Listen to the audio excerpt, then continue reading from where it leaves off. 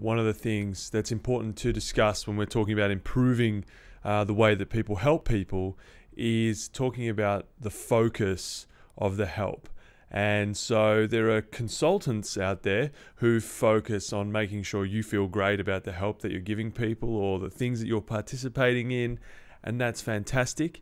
And it is absolutely important for the longevity of any partnership or any program that you feel good and that it makes sense and that you feel engaged with the work that you're doing.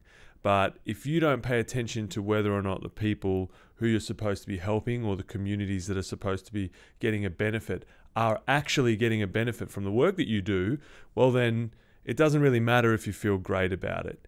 Feeling great about ineffective interventions is easy to do. It really is. It's easy to make people feel really fantastic and warm and fuzzy about doing work without the work actually being that effective. And that is something that we really have to look at. And it's controversial, of course, because by definition we have to say that some interventions or some projects or some fundraising efforts or charitable endeavors aren't that effective and they're not that great. But if we don't do that, if we don't take the time to talk about the ineffective interventions and the work that people are doing that's not really helping, then we're going to have a really tough time improving the quality of care for people in need. Not really improving how everyone feels about doing the work, because it's possible to do that. But if you go in with this idea that first of all you're going to get people feeling good about doing good work, and then you're going to change them into doing effective work later, to us that seems backwards and counterintuitive. So at the Just Be Nice project, it's all about, from day one, from the very beginning, making sure that your interventions meet the 4 key pillars of impact, which is that they're comprehensive, they're long-term, they're inclusive, and they're high output for low input. And that is really important to everything that we do.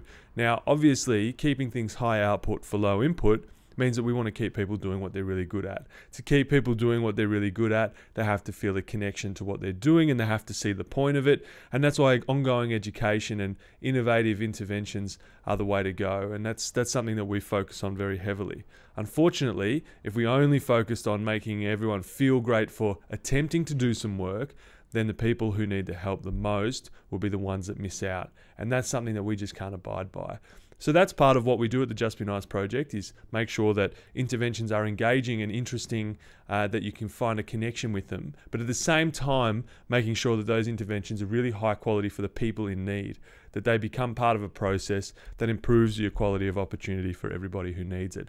And if we don't do that, then we're doing a great disservice not only to the individuals and communities in need, but actually also to the education of everybody about what a good impact is and how much impact you could possibly have if you just keep doing what you're really good at in a system that delivers fantastic assistance to people in need.